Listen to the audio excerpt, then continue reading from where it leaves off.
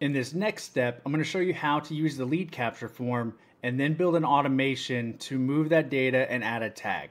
So we're going to go to the automations, and let's go ahead and do it in the thank you emails, and we can go ahead and send a thank you email at the same time.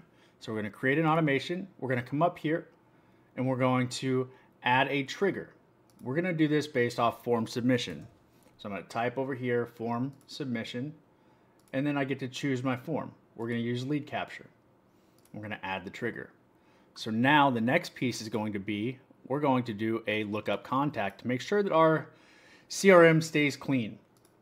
So we're going to look up first and last name, and we're going to add a field here, and then let's go email so that we can make sure it merges. So if we have a first and last name and an email, they're all the same, it's going to merge that contact in the CRM so we don't get duplicates. This is important so that you don't get any really just like crazy messed up CRM where you can't find contacts. You want this to be as clean as possible, especially once you start adding tags so that you know everything is not firing twice to the people. So in here you can delete, do nothing to add a new one, or you can merge. In this case, we're going to merge. So that's my first step, so that I make sure that when they submit that form, we are merging that contact. So the next step, what would we do with the lead in this case, right? Let's think through it. We can do a lot of things. If you have another CRM, you can go ahead and send an API, and you can have that data sent somewhere else. So here I could add variables, and I could go through here and I could find that form.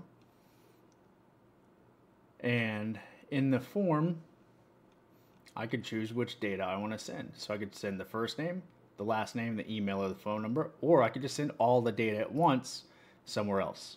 We're not going to do that in this step. That's going to be more of an advanced. We could also use Zapier or Pabbly to do this, however you want, but we're not going to do any of that this time. We could do logic. We could route this in a lot of different ways, and we could wait for a reply, do something like that. Wouldn't make sense in this case, but here we want to maybe send a thank you email. Okay, so we're going to send an email. So we're going to go to this lead capture form, and we're going to go, actually let's type this in here. So thank you for contacting us.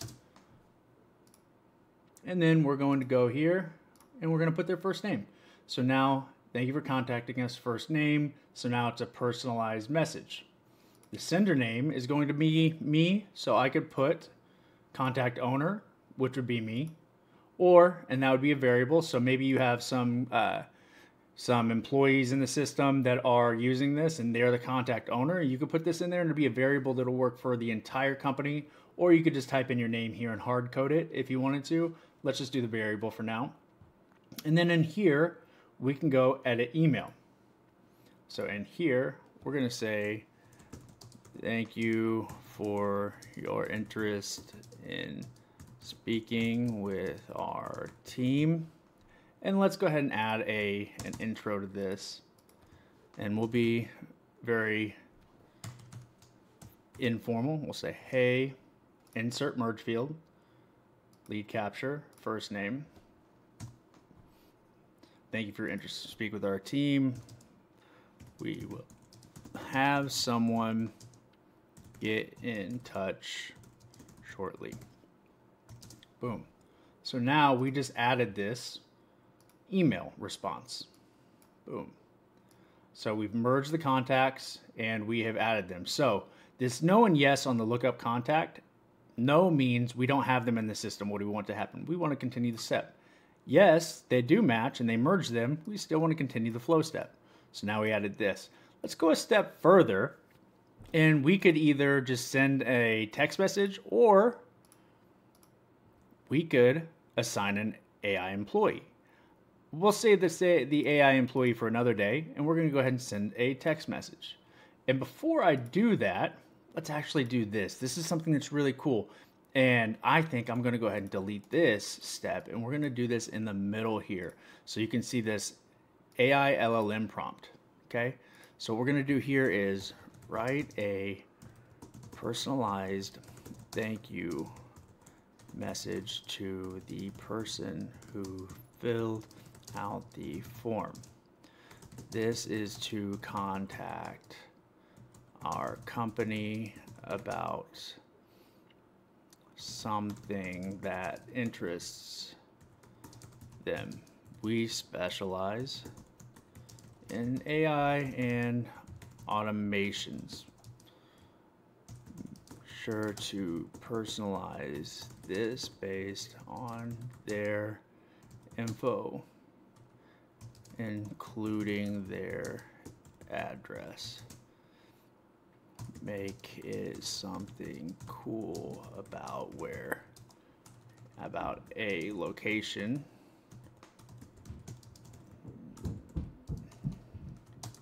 near them that is popular. So the location, let's call this Fort Myers. I'm not even going to put the state. We're just going to leave it as Fort Myers and see what it does. Also, if I could type here, that would help. CA. And then we are going to insert the form data. We're going to do all form fields right there. So then we're going to come in here and we're going to put a variable. And this is going to pull data out using the AI that we have built in.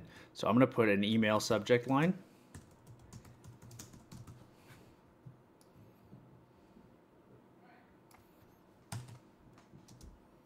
So we're going to put your customized email subject line here, including the person's first name. And then we're going to put here email subject. This is the variable, and we are creating this variable right now. So now we're going to go with another one, and we're going to make an email body. Going to copy this, paste this down here, and we're going to make sure we don't have spaces in the variable. Put the custom mail body here. And then we're going to go down here and we're going to put SMS, thank you. We're going to copy this, whoops. And then we're going to put the title here for the SMS. And then we're going to paste it down here. And again, we're going to get rid of the spaces for the variable.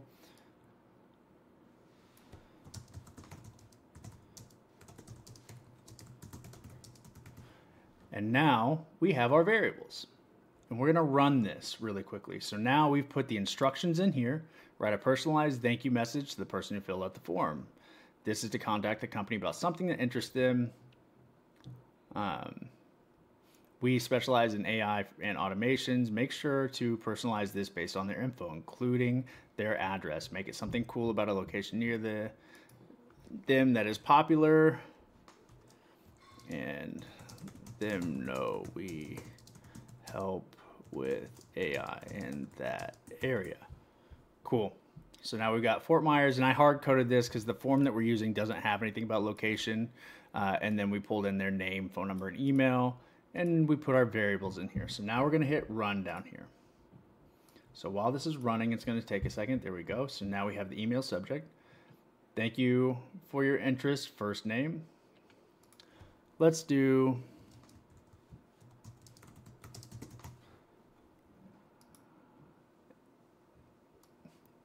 let's just do this. Instead of putting these in here, you can see what happened. It doesn't have any data, so I'm going to put in fake information. So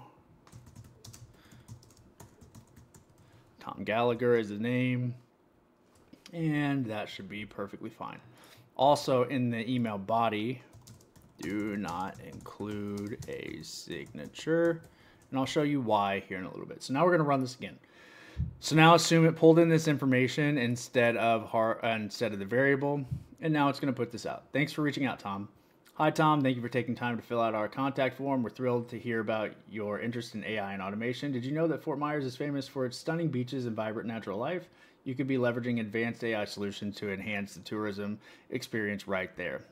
At our company, we specialize in crafting tailored AI solutions that can streamline operations, improve customer experience, and unlock new potential. Let's explore how we can transform your ideas into impactful automations that are bright as Florida sunshine. Looking forward to connecting with you soon. So Then we have the SMS thank you. Thanks for contacting us, Tom. Excited to help you with the AI solutions in Fort Myers. So it's not a lot, right? But how many automations are going to pick up where you live and actually put that into the system? It's not a lot. Now, this prompt sucks. I did it in a few seconds. I didn't plan for it. This was impromptu. If I was really doing a prompt, this thing would be all the way down here.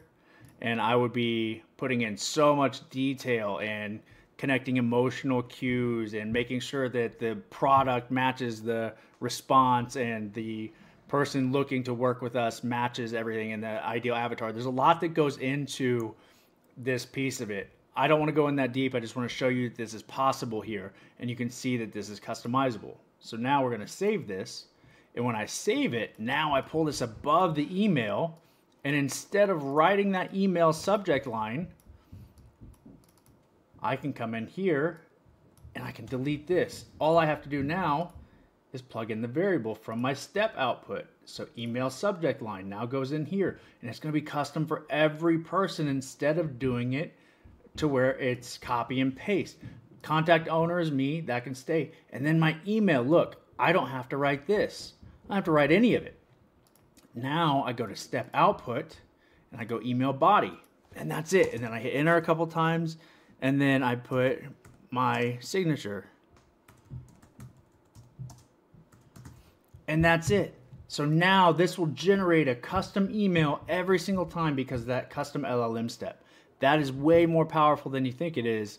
Once you get in and start building with it, you're going to realize how much that sets you apart from everyone else. The next piece is going to be send an SMS or MMS. So in here, we're going to go with the contact phone number, which is perfect. It's going to send it from our default phone number. And then here, we are going to tab down a couple times, and then we're going to grab this step output, and we're going to do the SMS thank you. Again, that is all there is to it when you build the custom LLM in here.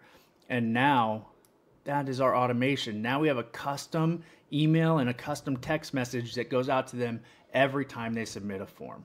So this is how you take a lead capture form, you build a custom AI generated email and a custom generated AI generated SMS. And then you save it. So we're going to put this as custom AI thank you. And we're going to publish it. So now that it's published, anytime somebody does this, oh, I forgot one step. We want to add a tag. So we're going to add a tag. Right? So it doesn't matter where it goes necessarily, but we're going to go after this lookup contact, and we're going to go into the data services, blue tag right here. Right? So we're going to add a tag, and we're going to call this a lead.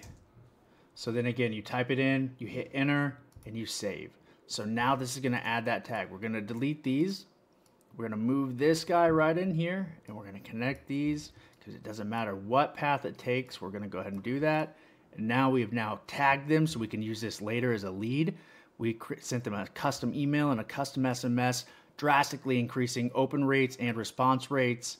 And you have put yourself in such a good position to be able to get that lead to convert because you now personalized it.